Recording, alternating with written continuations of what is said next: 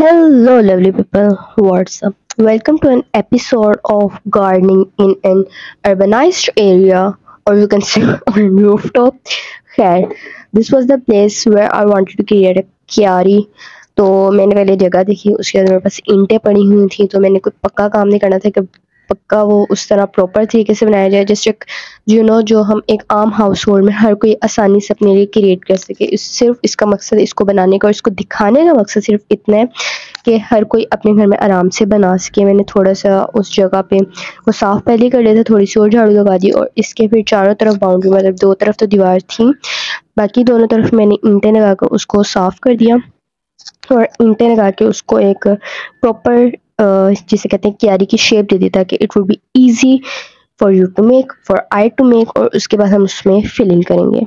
तो फिलिंग के लिए जो फर्स्ट स्टेप मैंने जो सबसे पहली चीज़ ली वो डायरेक्ट मिट्टी नहीं ली, क्योंकि जब आप एक क्यारी बना रहे होते हो या जब आपने बड़े गमलों की फिलिंग करनी होती है तो आप उसमें सिर्फ मिट्टी नहीं डालते हो, क्योंकि आप सिर्फ मिट्टी से काम ले नहीं सकते, और इतनी ज़्यादा मिट्टी हमारे पास अवेलेबल भी नहीं होती समटाइम्स। तो मेरे पास कुछ जो टूटे हुए गमले पड़े हुए थे, उससे मैंने बेस लेयर बनाई है इसकी, ताकि इसमें पर्कुलेशन इसमें आसानी से हो जाती है हमारी सॉइल की। और ये जब आप लोग खसूसी तौर पे रेज बेड्स बनाते हैं ना, जो कि आप ग्राउंड पे बनाते हैं, उसके लिए एक ज़्यादा सूटेबल मेथड होता है, लेकिन इस मामले में ठीक है। मेरे पास बहुत सारे टूटे हुए गमले पड़े थे जो मैंने पता नहीं कब कब के संभाल के रखे हुए थे, और उन सब से मैंने इसकी फिलिंग की।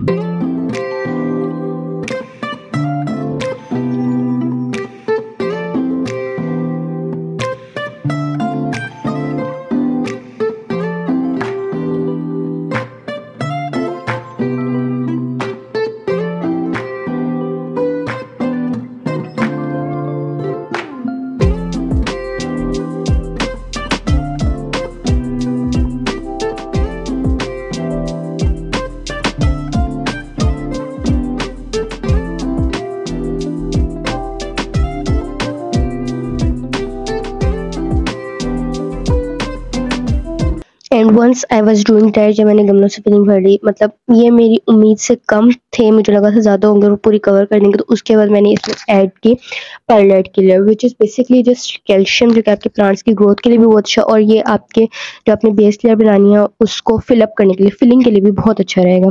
तो ये मैंने पूरी क्यारी में इसको भरा, जहाँ पे ज़्यादा गमले थे मैंने पहले वहाँ पे कम डाला परलाइट, और दूसरी साइड पर ज़्यादा डाला। I had like quite much of this pearlite, तो ये मैंने इसको अच्छी तरह से कवर किया। ठीक है जी, तो उसके बाद मैं ये चाह रही थी कि जो गमले मैंने तोड़े हैं इनकी फिलिंग ज़्यादा थोड़ी सी स्मॉलर पीसेस में होती तो ज़्यादा बेहतर रहती, but I was tired doing that.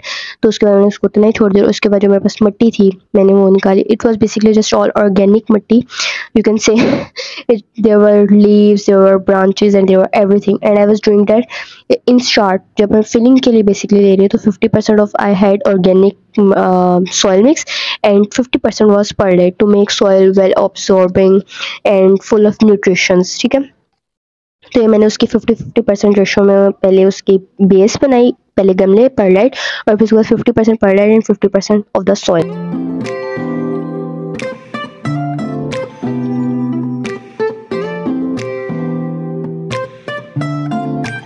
जब उन दोनों का हो गया तो उसके बाद मैंने एक और प्रॉपर मिट्टी की लेयर, सॉइल की लेयर ऐड की, विच वाज आल्सो ऑर्गेनिक, ताकि उसको प्रॉपर तरीके से हम कवर कर सकें। और जो भी हमने उसमें वेजिटेशन लगानी है, अपने कोई डेकोरेटिव प्लांट्स लगाने हैं या कुछ और लगाना है, you can add anything you want.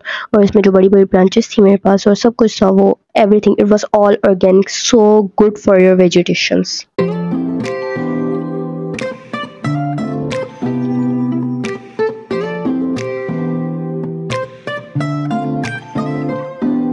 And now it's a proper bed for you to plant any vegetation you can want to grow। मैंने पहले पास मैं इनमें इरादा था मैं outer boundary space snake plants लगाऊंगी, और बीच में जो हमारे पास सीजनल फ्लावर्स हैं वो लगाऊंगी। तो मैंने बिल्कुल ऐसे ही किया, मेरे पास स्नेक प्लांट्स थे बहुत ज़्यादा, तो ये भी मैंने जहाँ हम पहले रहते थे उस वहाँ पे मैंने क्यारी में लगाया था, तो वहाँ से उतार के मैंने यहाँ पे उतार के whatever you say to that, यहाँ पे लगाए, and it was like quite good looking, more then I thought. मतलब मेरी जो इमेजिनेशन थी वो तो बहुत हाई लेवल की थी, लेकिन जो मैं रियलिटी बेसिस पे अगर इसको सोचूं तो मैं सोच रही थी इतनी अच्छी नहीं बनेगी, but it was like quite good for me. तो ये मैंने इसकी बाउंड्रीज पे अब स्नेक प्लांट्स लगा दिए अच्छी तरह से।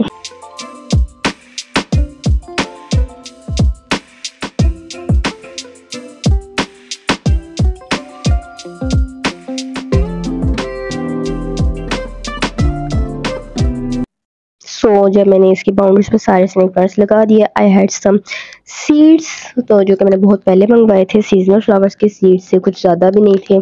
तो वो मेरे इरादे, क्योंकि सीज़न आने वाला है सर्दियों के फूलों का और बहार के फूलों का। सर्दियों के फूल तो खैर अभी लगाए जाते हैं ताकि सर्दियों में वो बहुत प्यारे लगे आपके सहन को, आपके रूफ को, आपके गार्डन को एक अच्छी लुक दें। तो ये मेरे पास जो थोड़े से बीज थे वो मैंने बीच में लगा दी, जगह पे तो बिजली तो हुई थी ना।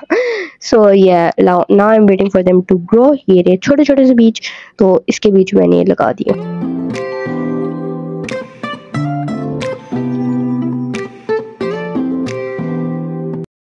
फाइनल लुक ऑफ माई क्यारी, जिस पर मैंने एक साइड पे स्नेक प्लांट लगाया, फिर मैंने उसकी पार्टीशन कर दी क्योंकि मेरे पास इतनी ज़्यादा मिट्टी और फिलिंग मटेरियल नहीं था, तो मैंने सिर्फ परलाइट से, because it also looks beautiful.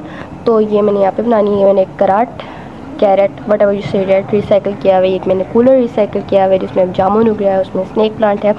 You with the amount of snake plant I have, you can suggest that I love snake plant. मैंने कैक्टस भी इधर रख दिया और मेरा बाकी गार्डन भी है। तो एक छोटी सी प्यारी सी आपका एक कॉर्नर बन गया है जो कि आपके घर को और बेहुदा से सहन को एक अच्छी लुक देता है।